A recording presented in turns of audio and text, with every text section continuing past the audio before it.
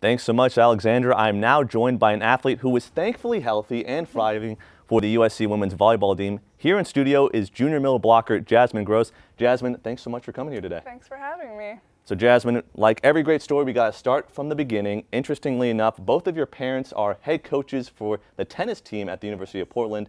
How did you start from, tennis to now playing volleyball?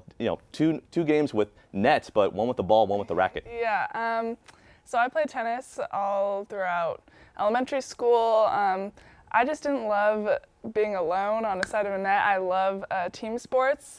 So I got into basketball, actually was the first thing I got into, and I loved it. But my freshman year of high school, I decided to try out for the volleyball team just because I was tall and I made it. We ended up winning state that year, and I just fell in love with it and just kept going with it. So it's been great. Initially, you were a Pepperdine Wave. Now you're a USC Trojan. How has that transition been from coming from Malibu all the way here to LA? It's not that far of a distance, but it's definitely the schools are very different. But USC is great, and the coaching staff is great, and I've just had a great time with the girls. So it's been a smooth transition.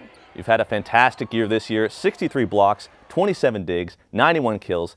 This team is 10-3 on the year. What has been the success? What have you attributed your success to? We work so hard in practice, and our coaches have just been great, pushing us every day, and we're constantly changing things and working on new things. So definitely hard work for sure. You guys have won 5 straight, including a win over UCLA. At this point, are you thinking national title? I mean, that's what we would hope, but we have to stay focused on just one game at a time, so yeah. That's Jasmine Gross. I'm Keith DeMolder. We're going to send it back to the desk.